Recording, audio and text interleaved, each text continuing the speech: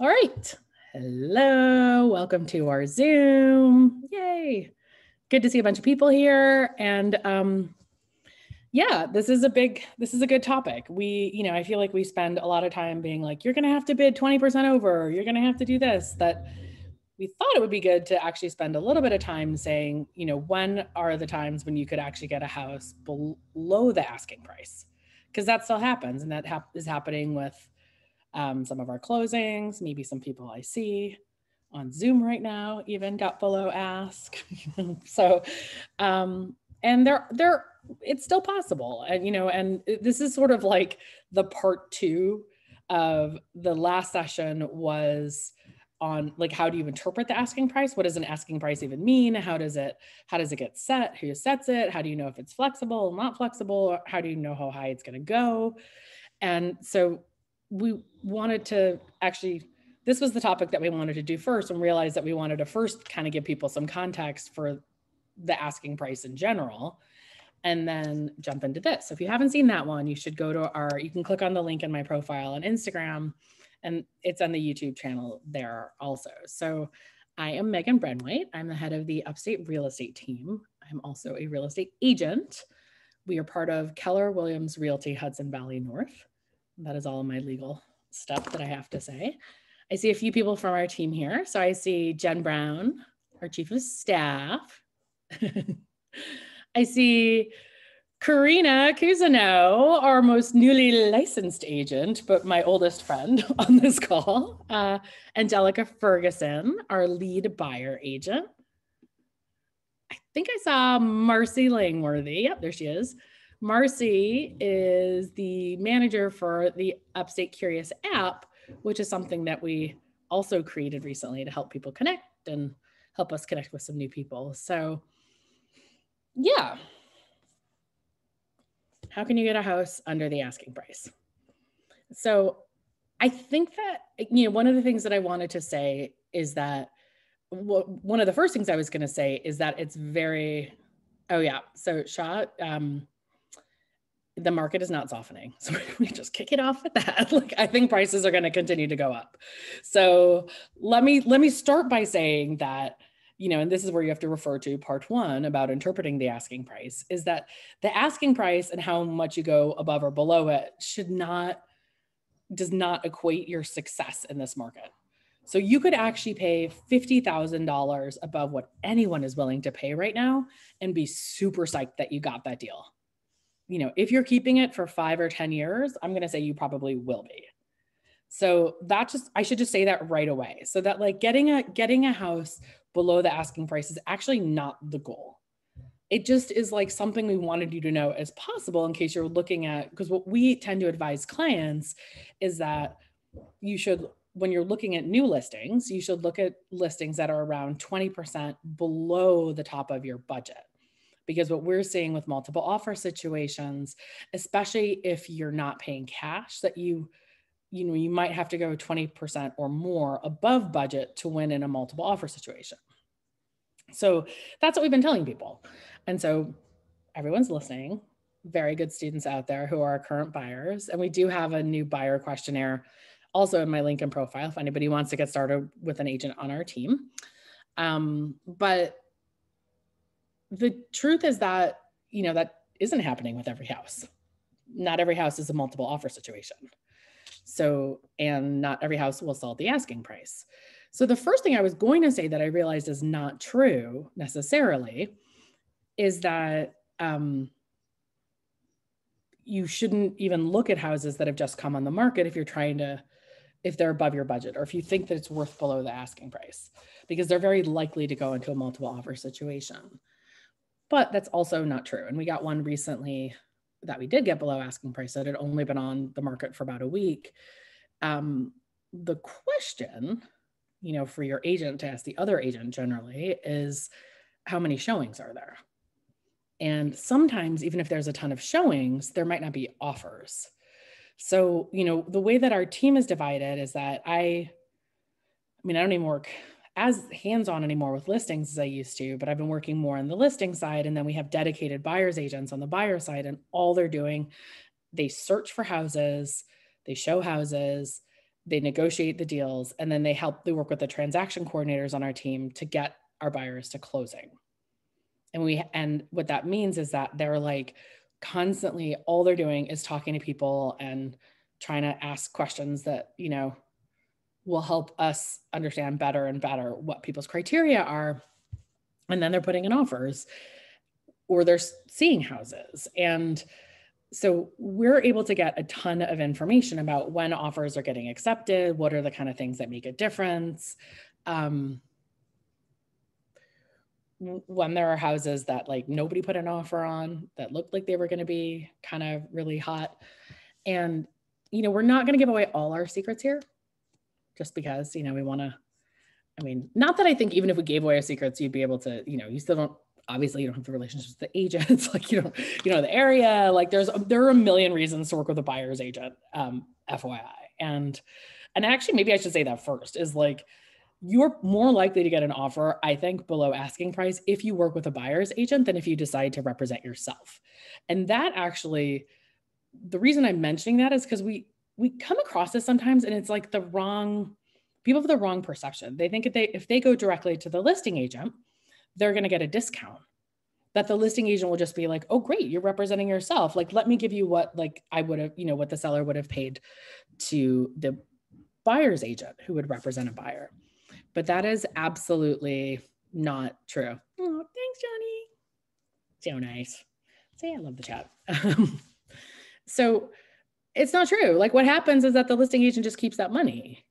That's it. I mean, they're not like, oh, I'm just going to, because basically the seller signs an agreement with the listing agent for whatever the commission is. Then it goes into the contract of how much they give to a buyer's agent if a buyer's agent brings a buyer. So it's not like if they don't bring a buyer, the listing agent just gets that money. It just isn't honestly negotiable. I mean, the seller would have to renegotiate their agreement with the listing agent, which maybe is possible, but it's just not that likely. Also because the listing agent, like us, would argue, hey, we're still going to have to do a lot of work with this buyer. We're still going to have to help them maybe find contractors. We're going to have to help them schedule the inspection. We're going to have to help them understand the inspection. We're going to have to help them with any of their questions about what they can and can't do on the property, deal with any of the myriad things that come up during a transaction here. So let me just say that like, I cannot recommend working with a buyer's agent more strongly because you are not paying anything. So that's like step number one is like get somebody. And I mean, I know the people on our team, I know how they've been trained. I know how we share information and resources.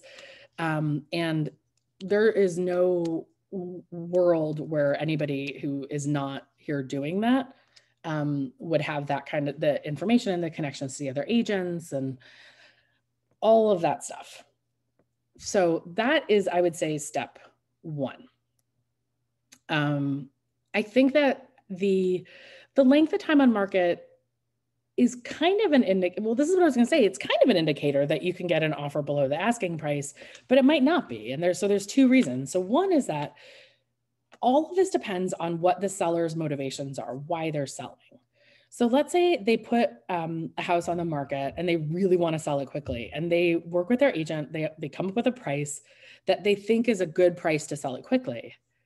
And then they have 30 showings and nobody puts in an offer. Because everybody in those 30 showings is like, oh, this is going to be multiple offers. It's going to be like wacky. We've absolutely seen this happen. If they're trying to sell it quickly, you come in with an offer, you might be in with a shop there. You know, that's why it's always worth, I mean, it is worth putting an offer in. If you talk to your buyer's agent and they talk to the other agent and the other agent says there's already 10 offers here, you know, at least 3 are cash, most are above ask, you do not need to write your offer up. You know what I mean? Like you do not need to go through that. There's not like the odds that like 7 people are going to like all fall out of the running is like 0%. But if you're like, I don't know, this house seems kind of overpriced. Like this doesn't seem like it's maybe going to get what they're asking. That might, and especially if your agent who knows the market even better says that, you might have a shot. On the other side of things, there could be a house that's been on the market for 8 months and the sellers either can't sell it for less for whatever reason, like maybe it goes into short sale territory, maybe maybe they've decided they need a certain amount of money for retirement, maybe they have I don't know, maybe they just have an emotional attachment to it. And they're just like, we're not selling below this. So then it won't even matter. It could be 8 months later, and you could put in what you think is a great offer for something that's been 8 months later, and the seller is still going to say, no, thank you. So it's weird. So it is, I would say it is a good indication. It's a good indication of being able to get an offer under asking price. It's not a perfect indication. So I would like, yeah, Angelica. That like, when you raise your hand. Literally every week, we take out a client to see a place that's been on the market for like 5 months with no offers. We put in an offer, and the next day there's like 3 other offers, and we're in a multiple offer situation. It keeps happening. It's like a weird. Well, right. And that's actually also a super good point. And that is like, that's like one of those real estate truisms that like, that just like everybody has seen happen enough. And I know I think I've shared my theory on this in Zooms, is that like enough other houses have come off the market, or the inventory is so low in a particular category, like right at that price range or right in that style of house, that all of a sudden people are like, okay, let's look at this one, And so then like you do get like 3 offers, all of a sudden. So, I mean, the other thing I would like to just share here for the sake of all agents everywhere is that like, I don't think anybody lies about this stuff. Like, I mean, maybe somebody does, but like we've heard clients say like, well, how do you know there's another offer? Like this could be BS. And it's like, I don't know, that would be so against our code of ethics. And it would be a pretty bad strategy actually for the listing agent, because if there is not another offer and they scare your client away, now they got nothing, and that actually did happen. Interestingly, that happened with a house that is closing next week that I was training another agent on our team, and it was like it was higher than the top of their budget, and called the agent, and the agent's like, yep, have a bunch of showings. There's an offer that's like coming in. And so I talked to my client, and he's like, let's just skip it then, because there's no, it's just already at the top of the budget. So I called the agent and I said, hey, we're going to cancel that showing. And he said, oh, wait a second. Don't cancel it. There's no other offer. And like, it's not in yet. And we don't know if it's coming in. And I don't know, like a couple showings canceled. So I feel like that might've been like, he might've been like exaggerating a little to increase our urgency, but he's not going to like outright lie. But because we did that, I believe that house was priced at like 630, and it was only the second week. So our clients ended up getting that for like 585. So that is a big discount, especially for right at the beginning, which is why I'm saying it doesn't necessarily, right at the beginning is like our general rule of thumb. And we can get a gut feeling on this. So if there's a house that's super popular, we had one recently, I think I mentioned, where we had 4 different offers just from our team on a house that wasn't one of our listings. We knew that one was going to go way above ask, right? Like there was just no, like you could look at it and be like, oh, wow, this is really underpriced. So there are ones that are like that, but then there are other ones where you go, I don't think this is going to sell for this, even in this market. So for sure, I would say that, if you wait till the second week or after the first weekend, then then either the sellers have had a bunch of showings with no offers, or they have not had as many showings as they want, or whatever. If it's still available by like Wednesday of the next week, then I really do think you have a chance again. Because what I used to say to sellers, and this is so like rare that this happens now, but if you have 7 showings with no offer, or we go for 30 days with no offer, that's when we lower the price. Now we get 30 showings and 7 offers in like a weekend. And if we don't, it's like super disappointing. And we would talk about lowering the price. So sometimes, interestingly, that you could have a house with a lot of showings and no offers, and those are very negotiable. Oh, Jen, what's happening? Something happening with me? No, okay. Okay, good. Jen was making a weird face. Scared me. I was like, is my something open here? No. Is my husband? No. He's also good. Okay, good. No, I was just kicking the husband out of the room. That's you're kicking your husband out of the room. Okay, good. Okay, yeah. Good. And I'll say that like we had a listing last week in Berryville that we all thought was going to get multiple offers in the first weekend. And it didn't. It was like the first one in months for our team that didn't. And so what we talked to the sellers about was like, let's include the furnishings because your house is really awesome as a really turnkey Airbnb and people really love the furnishings. So we kind of rebooted, included the furnishings in the price. They were going to negotiate it separately. So it's a little bit of a way of doing a bit of a price reduction, you know, and then we got a great offer. And that's it. But like, I bet that there are people who didn't see it that first weekend because they were so sure it was going to go above ask because it was so cute. You know, so that's the thing is like, sometimes you got to just like throw your hat in the ring. We also had somebody submit an offer on a new listing this week. I want to like, I'll keep things confidential, but, and it was, let's just say significantly under ask, and it was sight unseen. And it was, for a house that like is blowing up. It's our new like lake house listing and is cash. And so this gets us to the next point of what, you know, what are the things that get you an offer under ask? So cash can, but cash is not like, you don't get like a 30% discount, right? Like that's not reasonable. And even in a normal market, what we kind of, I think is a rule of thumb, agents sort of look at cash offers as about 10% more valuable than financed offers, which is also something to think about, by the way. So when we say that on average, the houses that we list go 15 to 20% above ask, if we actually did the math and looked at like how many of those were cash offers, a lot of them would have also been cash offers. They were the highest numbers and had cash. So if you have cash, you know, you're going to be in a better position. Most people don't. But in this market, very often when there are multiple offers, there are multiple cash offers also. So that's the thing. So what I would say is like, you can't assume like, oh, we can pay cash, so therefore we're going to get an offer, a house under the asking price. That's not true. That may just be table stakes for that particular property. Or it may be the thing that edges you, you know, gives you a little edge when you're getting, you know, when it actually comes to a multiple offer situation. So let's say you want to get a house below ask and you don't have all cash, you know, like, which is how most people feel. I think a lot of the things are just like, how do you win a house at all now, you know, which is like, look for ones with bad photos. That's step number one. You know, seriously, like you're not like, our listings are not the ones to try and get below ask in general, because we're going to have amazing photos. We're going to have incredible reach. We're going to like market the heck out of it. We have great relationships with like agents in New York City and up here. So it's like, we have this whole network of people. So that one's not such a good one, but there are often different approaches to how one might list a home. So let's say one might use somewhat substandard photos or like not mention something really important. So, you know, again, using a recent example, there was a house that had been on the market for a long time. Someone in this room may know about that.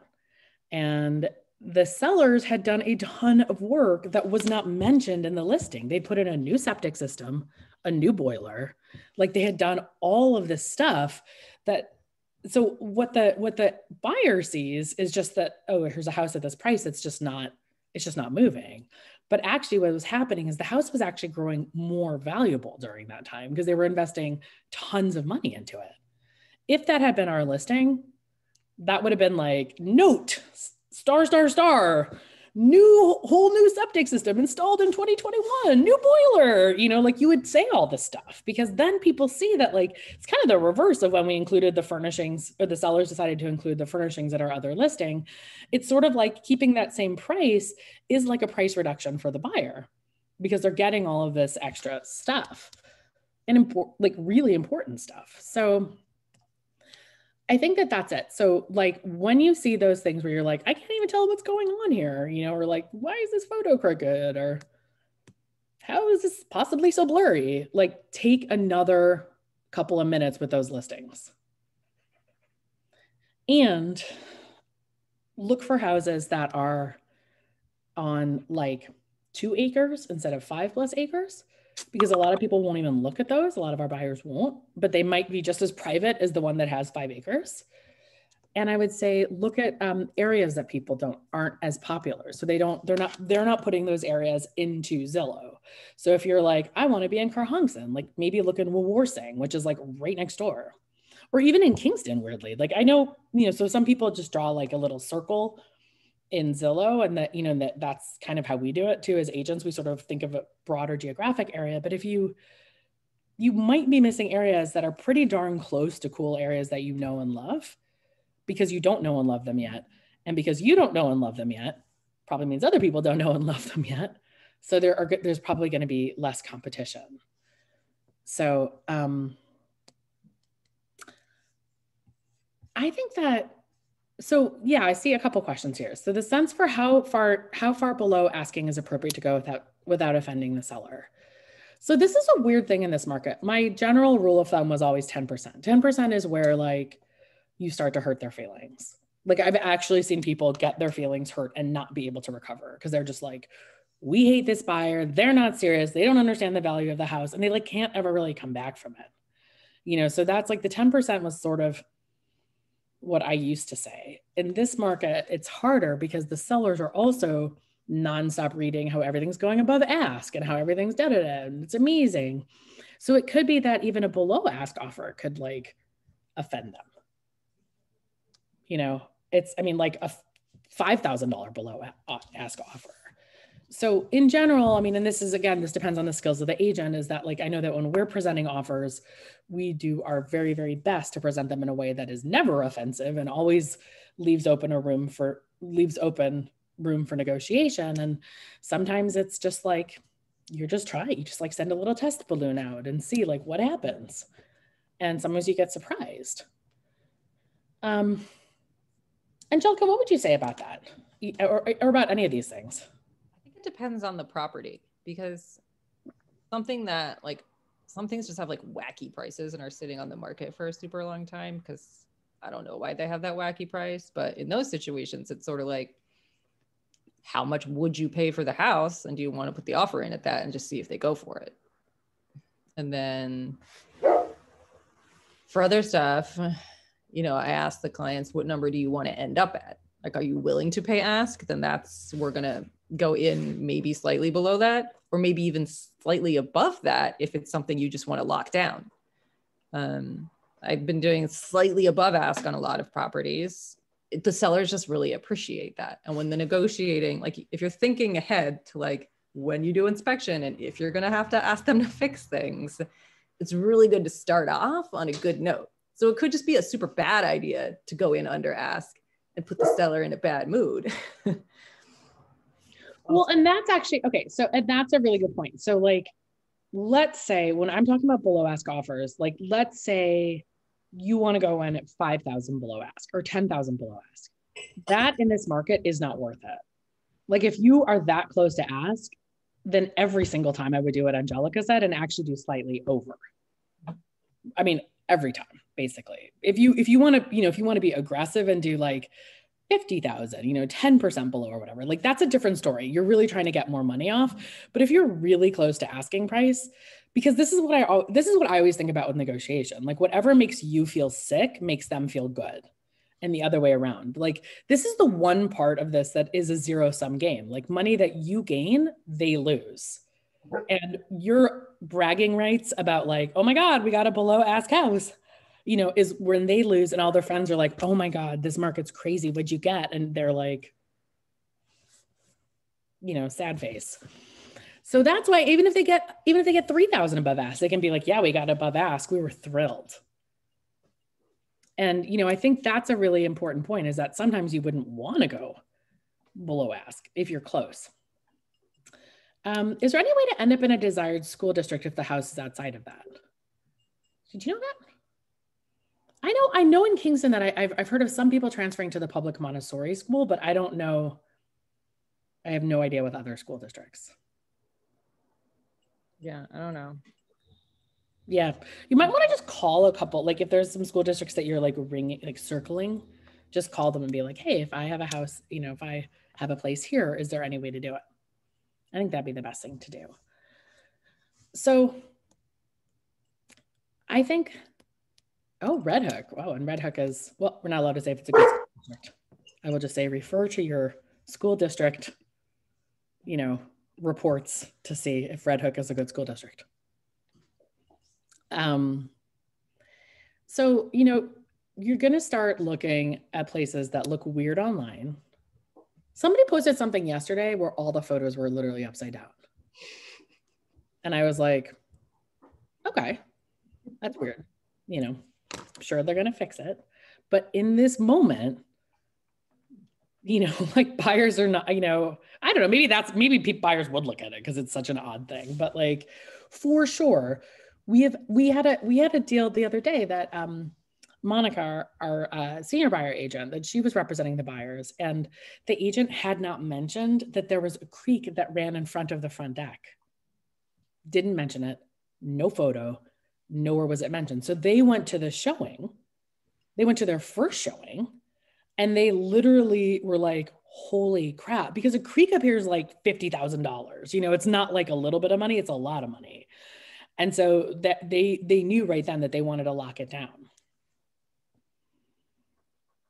Yeah, so oh, Karina just sent a message to me, but yeah, looking in the areas that aren't popular yet is a good way to get a good price and make you more likely to be able to negotiate. So that's what I was saying, like anywhere like a town that you don't know, but is like near the towns, that's absolutely one of the things I would do. And actually even counties, what other county I think has a lot of good value right now is Orange County, because Orange County is not a place, I'm already answering your question. Orange County is not a place that it has Warwick, it has a couple like really popular little towns. There is hiking there, there's wineries, there's, you're right near Bashkill and the Never Sink Unique area. You could be, depending on where you are, you could also be close to Storm King. All these, you could be close to, right across the river from Beacon. And, but Orange County, I feel like was always like a little far to be a suburb and a little close to be a vacation place in some ways. It just feels like it's a little more under the radar. So when I see prices in Orange County, they're often, they're not necessarily lower, but there's less competition sometimes, unless you're in one of the areas with a really good school district, and then you're like competing in a different thing. But we've sold some really cool houses over there. Actually, Karina and I should have gone in on this like sick A-frame with a pool that we sold that I still actually hadn't thought about for a minute. So I just reopened that wound, and it's like, and it was right on the border of Orange and Ulster. And so it was like way cheaper than it would have been, but it was still, you could go to Angry Orchard, you could go hiking. It felt very rural on that street. There was a cute little town nearby. So yeah, absolutely looking in those areas. The general rule of thumb is the further you go away from the city, the cheaper it gets also. But and because this conversation is not about like the absolute price, but how likely are you to get a price below asking? So if you see an adorable house in a town that's far away, but everybody already knows, like Andes or Bovina or I don't know, like Ghent or something, like you're still gonna be less likely to get a house under the asking price because there's already a ton of people who know and love those areas and who are going to be looking at them. So that's the other interesting thing. I think that to some extent, and this may not be entirely true, the other factor to think about is, and I don't know how you would find this out, but would be like the relative density of real estate agents in the area. So because a lot, like our team covers like 9 counties, but most agents don't. Like they're just like, I work in the Saugerties area, and we'll drive like 20 minutes around and won't even cross the river necessarily. So it feels to me like there is less competition in Southern Ulster and Sullivan. It feels like that a little bit to me, unless you get to like, when you get to the bigger towns, like, or the more popular towns like Narrowsburg, Calicut, Livingston Manor, it like kind of ramps up again. But it just feels like there's less, like there are so many real estate agents, and Ulster has, I guess it's just relative population density. Ulster has, are we looking at like all the cats and dogs? Stuart. Ulster just has a lot more towns, right? So like if you think about where people could live, like in Ulster, you could be an agent in Kingston and absolutely show houses in Stonebridge or Woodstock or Rhinebeck or like all over the place. If you live in like Roscoe or something, it's gonna be a pretty long drive to show things over in Ulster. So it feels like there's maybe a little bit less competition there. There's way less hustle. Yeah, it feels like it. So I think that is a good opportunity, you know, and I also like, I mean, one of the things that we do when we're looking for houses, I mean, we're telling you to look for the bad photos. Like, it sounds horrible, but like, it's not horrible. It just is what it is. Like I have actual agents whose listing I follow because I know they underprice things. You know, so I'm like, ooh, you know, what's coming up with this person? Like, it's going to be underpriced and have bad photos. So we'll be able to like find a buyer for it and not really worry about it.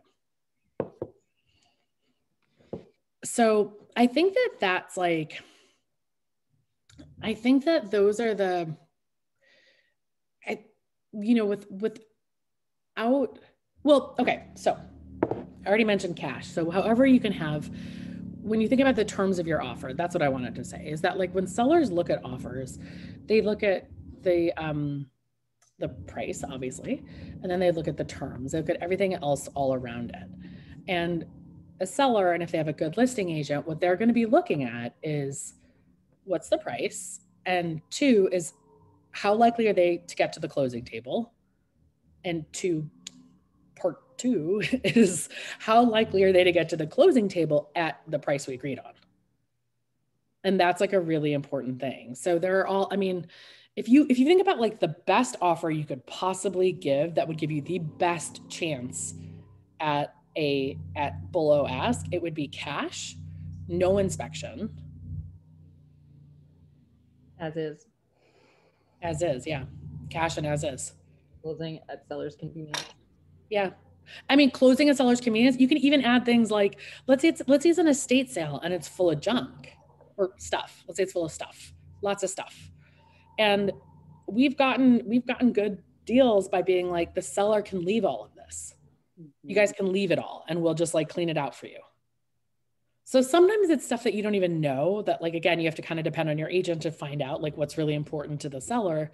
It's, you know, it's one of the things that like, I don't know. I mean, I think that we're good at that, like having those conversations and trying to figure out like, what can we do other than increase the price?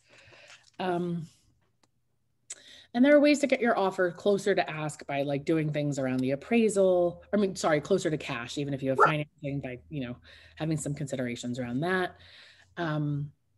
Anything you can do, and this is going to sound weird, but like anything you can do as a buyer to show that you're going to be easy to work with is a big deal. So like, I'm just trying to think of like what a reverse situation has been. Oh, I know. I mean, like, I'll think of a less recent one.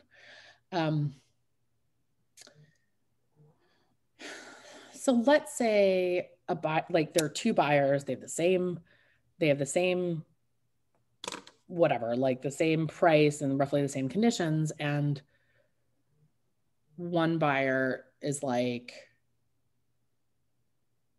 I don't know, like this actually did come up recently. Like we have to know if we can put a bathroom in the basement.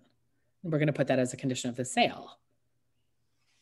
It's like, okay, great. Like either you know that, like get a contractor in and find that out before the end of the deadline, you know, before another offer comes in, or like nobody's accepting your offer, basically. So that's something that's like, because here it could take like 2 weeks to get a contractor out to even determine whether you could put a bathroom in the basement. Also, there should be no, you know, technically should be no problem with that, but so it's something that the seller is going to be like, ooh, that sounds a little bit difficult. Or actually another thing that people do, this is a better example, is they ask a million irrelevant questions. So they'll not irrelevant, like they may be relevant someday, but they're not relevant to the, are we putting an offer in or not? So it'll be like, I don't know. I mean, like one of the questions that we get a lot is like, how much does it cost to plow the road? And it's like, that's not bad. Like we tend to have the answer to that, but other people don't necessarily ask their sellers in advance. So all of a sudden they're having to ask their sellers, here's a list of, and we've gotten these from we've gotten these from buyers and from buyers agents for sure, where it's like 25 questions. Like, if you were there in your house all winter, what do you think the utilities would be? Like, had you ever gotten a quote for converting your gas stove back to a wood stove? Do you know what brand of windows there are? Do you have, like, it's all this stuff. And then the sellers are like, what that indicates is someone who, and I don't even think this is wrong, is that it's someone who might get a little like wacky in the inspection and throughout the whole process, you know, because if they're already like kind of coming with like a million questions that aren't necessarily like, are you not going to buy the house because of the cost of snow plowing? If the answer is not no, then don't ask, you know, ask later. And like, if you have let's say there's a 2-mile long driveway, you know what I mean? Something like wacky like that. The listing agent probably is going to know because they're going to anticipate that question. But I got to say, one other weird one that I've realized is actually kind of irrelevant is the cost of utilities. And that's strange because you would think like, why wouldn't you always ask the cost of utilities? But the truth is that like, that is so dependent on how you use the house. If you're there full-time or part-time, if you like to keep it at 72 or at like 55, if you cook a lot or don't cook a lot, what's the price of like gas versus oil that year? Was it a cold winter? Was it a hot summer? So it's like, it seems to me now at this point that like that is almost irrelevant. Like if you're looking at like a 5,000 square foot Victorian home and you're like, do I even have money to power this thing? Maybe then it's worth asking, but there are such minor differences. Either there are such minor differences between houses otherwise, even like kind of new versus old, or it's impossible to figure out because they're used so differently. So you could have a wildly inefficient farmhouse from the 1850s with windows that like are single pane and like insulation made of like old lady stockings or something, you know, and then you could have a new house with like spray foam insulation and brand new windows. And maybe that person likes to keep it at like 85 degrees and they were there full time and the other person wasn't. So it just becomes a little difficult. I'm not saying these are like terrible questions to ask.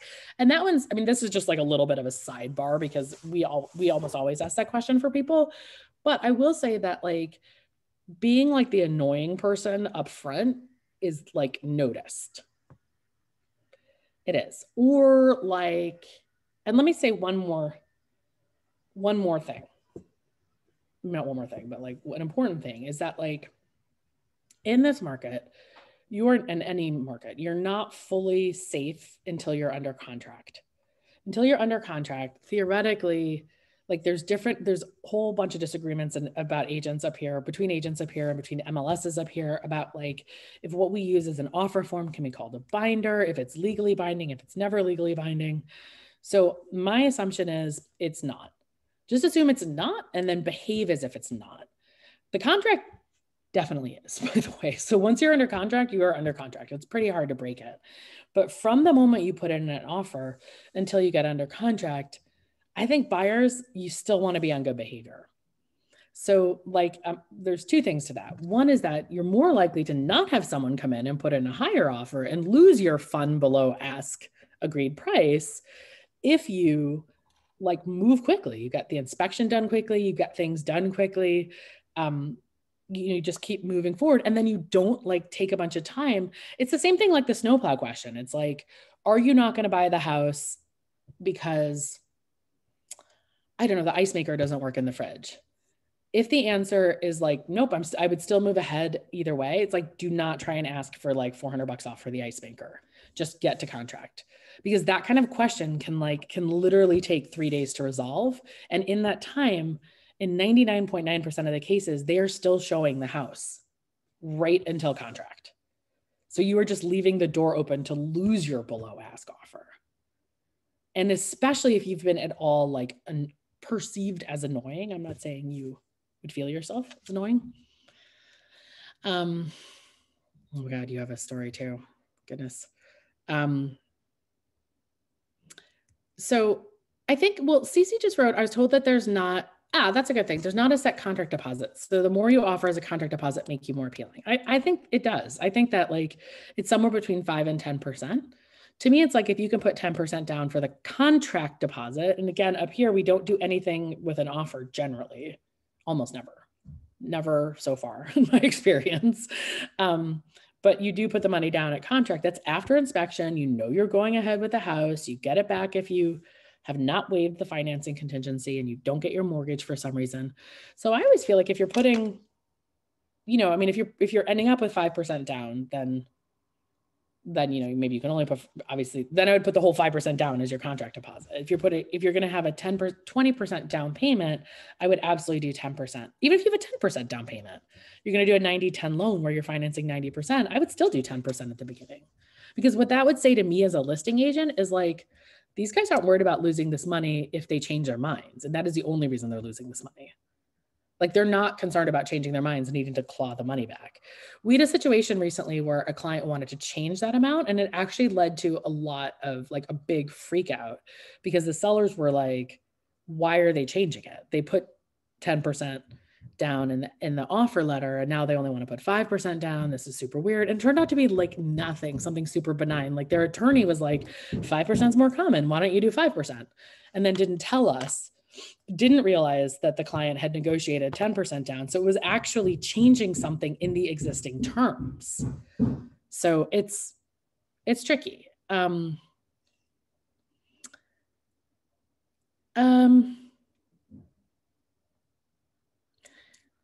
Appraisal is like a whole different topic. We got to kind of probably handle that separately. But the answer is that I actually would say that most homes are appraising now. And I would say that was like, it took a minute for things to catch up, but that most sellers are still nervous about the appraisal.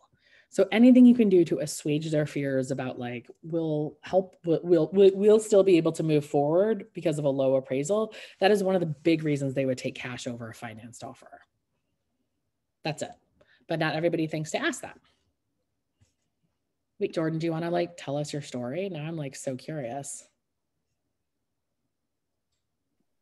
Sure. Oh, it's just something that I learned as a buyer.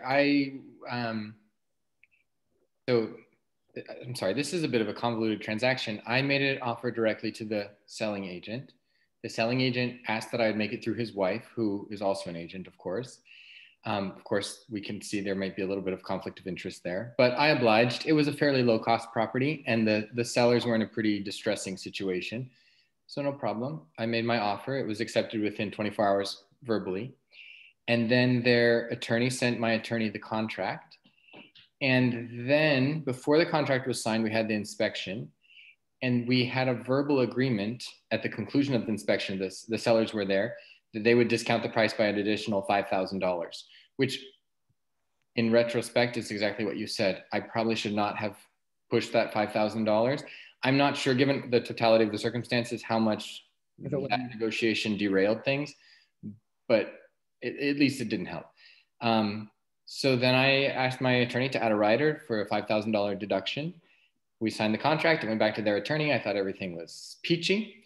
And we waited, 2 days, 5 days, 1 week, 10 days, and no signatures came back.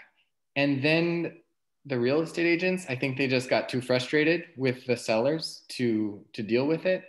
Plus, I think they're more collaborative with each other than they are with me as the buyer or the seller. And so now the property is, depending on where you look, it's pending or under contract. I don't think they're showing it. I don't think they will show it at this point because they feel like they backed out of I agreed to go back to the original price. That's another part. Once they push back on it, I said, no problem. Let's go back to the original price. We're all good. So now, of course, I've paid my initial attorney fee and I've paid the inspection, and they're not going to contract? They're not today. Maybe tomorrow. Don't know. Oh, you're still just waiting. Ugh. Yep. And the realtors have just kind of shrugged and gone on with their lives. So anyway, I just learned that the offer letter, it doesn't mean much. And if I had been more concerned, I should have made sure the contract was signed before we at least went ahead with the inspection. And lastly, in this market, I probably just shouldn't have pushed for that extra $5,000, even though I thought it was warranted, given that I wasn't nitpicking. It certainly was a home in poor condition, but in the grand scheme of things, it wasn't worth it.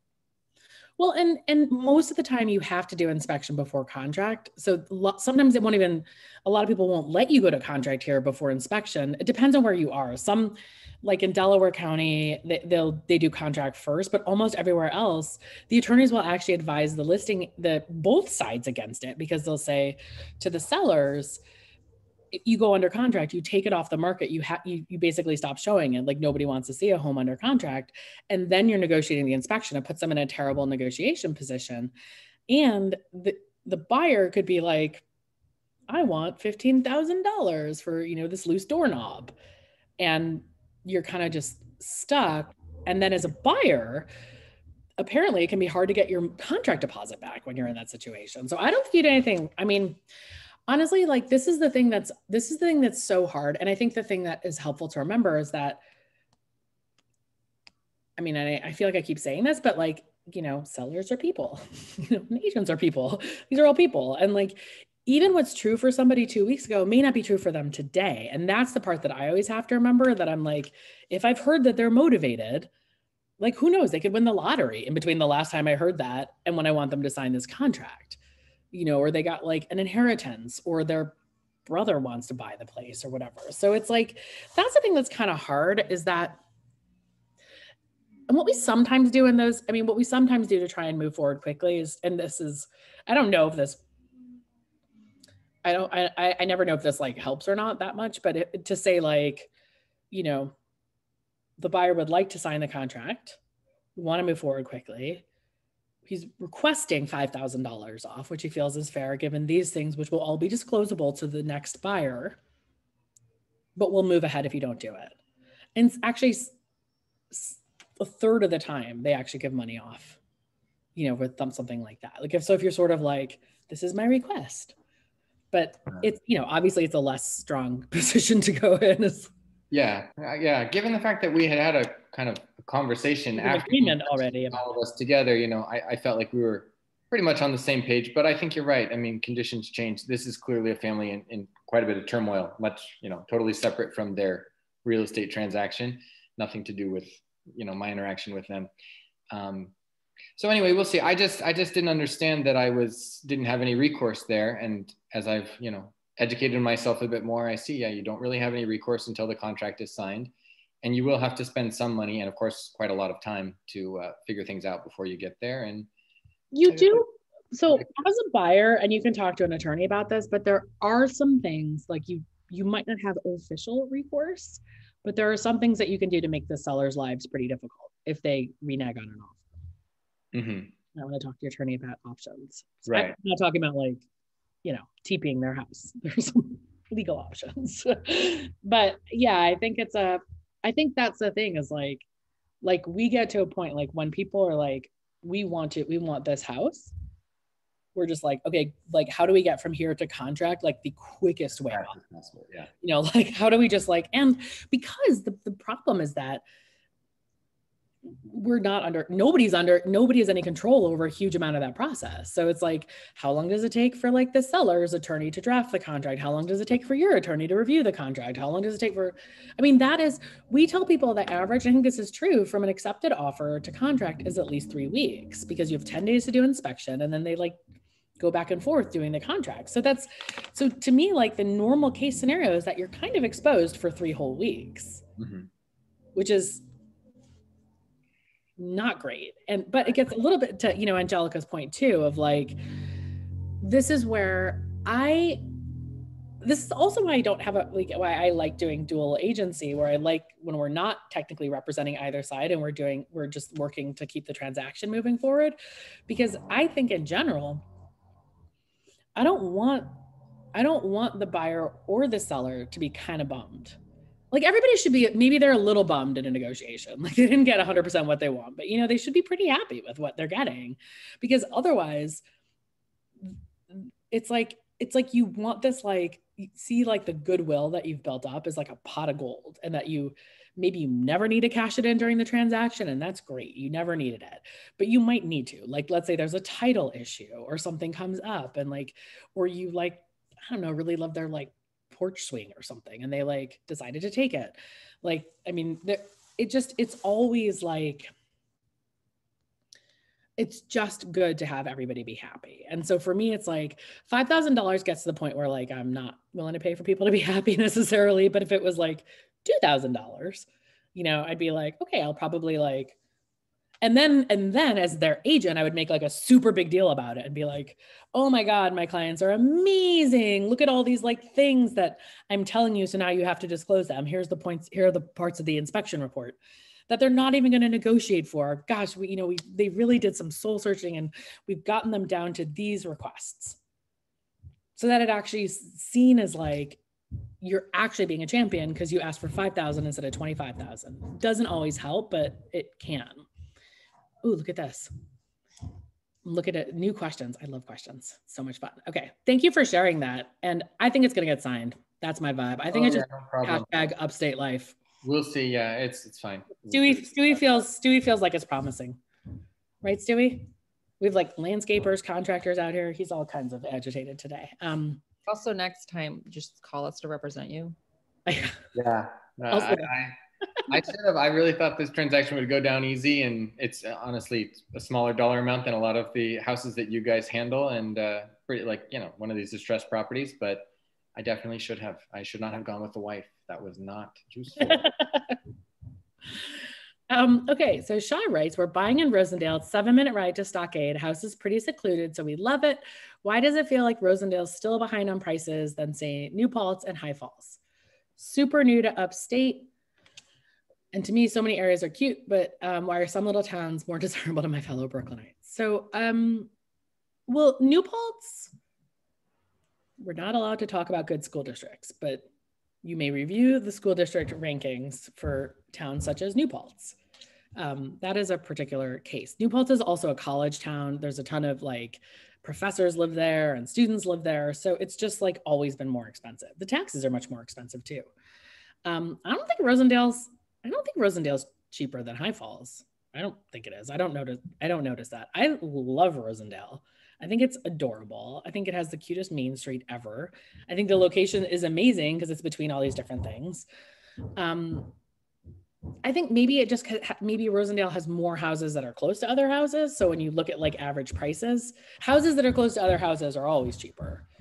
So like, you know, so if you look at like the neighborhoods in Rosendale, you know, if you look at something on like Creek Locks Road instead, which is like a beautiful road looking at a creek, it's not going to be cheaper. I mean, High Falls just doesn't have that many like houses that are in the village, I would say.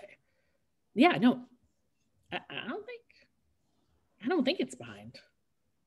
If it is, then more power to you, because honestly, I think it's great. And I think it's like, once a movie theater opens up again and there's a cute little farmer's market and there's great food there, there's the creek, there's the rail trail, there's the trestle, you are in Kingston in 2 minutes. It's amazing.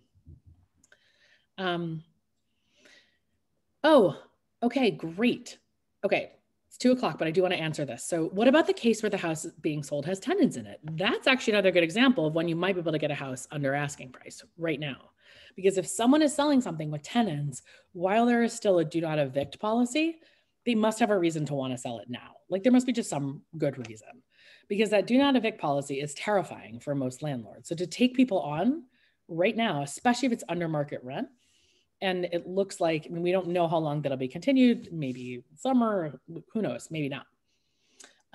But that is also where, so if you're willing to take something on that other people aren't, like tenants or, I don't know, maybe there's like a zoning thing. Like we had a client who had like an issue with a house being classified as a 3-season dwelling instead of a 4-season dwelling that had to be cash in that case. But you know, when that emerged, they were able to get it below ask because it was going to be such a pain. And if we had to put it back on the market, it was going to have to be for less money because that made a huge difference. So Evelyn, thank you for asking that question actually, because I think that like one of the real opportunities to get something below ask and to get a good deal in general is to take on something that's going to scare other people, whether that's a certain amount of work, whether that's whatever it is. So yeah, so I think it's still, you know, I mean, not like, I think it's still possible. It is still possible to get a house below ask. So I think that like, and I would say that don't assume don't assume that a house that's been on the market for a long time has something wrong with it. Even I've seen this a million times and I know this and I still assume it. Like my gut is always like, must be something wrong with it. Next, I had clients who got a house. This one still kills me. This house had been listed for like $2 million and oh my God, what's the town that has Harney and Sons? Is that Millerton? Millerton. Yeah, which is so cute. So cute. And right near Metro North and everything. So they got this house. It had been listed for like, I think it was like close to $2 million. By the time we saw it, it was like 1.2. It's a straight up like mansion on like, I mean, gorgeous on like an amazing river practically. And you could walk to town on the rail trail. And then it had an A-frame also. Like that was like way over. It had a ton of land. It had an A-frame as well. We put in a crazy offer. I mean, our offer was, we just put in like $750 or something. And they ended up getting that house for like $850. That had been on the market for like 2.5 years. It had been overpriced for so long that I think people had stopped looking at it, didn't even realize it had gotten down to 1.2. And 1.2 to like $750. Most people would not put in an offer like that. Like I was definitely nervous when we did. But I was like, I don't know. I'm getting the vibes that maybe there's a lot of flexibility here, that something has changed. And it did. And those guys got the screamingest deal I've ever seen. So that to me was and when they first showed it, the clients found this one. And when they showed it to me, I was like, yo, something has to be wrong. Look, it's been on the market for 2.5 years. And now they're like laughing all the way to the bank. So that's it. Angelica, you have any like last points or anything that you think? Yeah, any house that's like less desirable. Like it's close to a road. It's really basic. It's near a neighbor. Like those are ones that the vast majority of people aren't going to jump on. So you might have a better chance of getting a better price on those. And like, I mean, how much time are you spending in the house when you're upstate? Like you're out doing all the upstate stuff. So do you really care that you might hear some traffic sometimes? It's not that busy up here. Well, and we've actually seen houses that are pretty basic feeling. You could make them super cute. Super cute. And actually one of the things, and this is something that a lot of people don't want to do, so this is another case where you could get below ask, is if somebody's renovated it with really bad like builder grade materials. Because most people look at it and go, I cannot rip out floors that have just put in and kitchen cabinets that have just been put in and whatever. And it is like I mean, I'm not saying this is not like an environmental travesty. It is, but you can. And you can give the cabinets to Ulster County Restore, takes all those things, you know, so like, because those houses, like when you see that house and you're like, ugh, those are the houses that other people probably are doing that same thing with. And then you get a really good deal. So that's it. So I hope everybody has a good rest of the day. And I wish everybody a ton of luck with all this stuff. And like, I feel like I should have like a catchphrase, like everybody gets a house. Well, that sounds like Oprah. But you know what I mean? Like if you want a house and you're also, Johnny and Scott are my best audience ever. And they're going to have to come to every Zoom. Like I only make jokes to watch them laugh. Just know that. So like, it's like the opposite of the two grumpy old men for the Muppets. You guys are like the two happy guys in the corner of my Zoom. So yeah, I mean, that's the point. Is like, if you're realistic, you're going to get a house. You're totally getting a house. It's going to be great. You're going to be up here. It's going to be amazing. You get a house. You get a house. It's true. It's true. Everybody gets a house. So yeah, but you know, I haven't wanted to like pitch the crap out of like our team the whole time, but I actually genuinely do think that we are really effing good at this stuff, and that the agents on our team are really effing good at this stuff. And we have very long, rigorous hiring processes and training processes and accountability things. And we have all different kind of things because we want to get better at it all the time. So, oh my God, I got to like copy Cece's TikTok before there. Now it's copied. So now I can stop the Zoom. So thank you all for coming. And yeah, we'll talk again soon. Bye.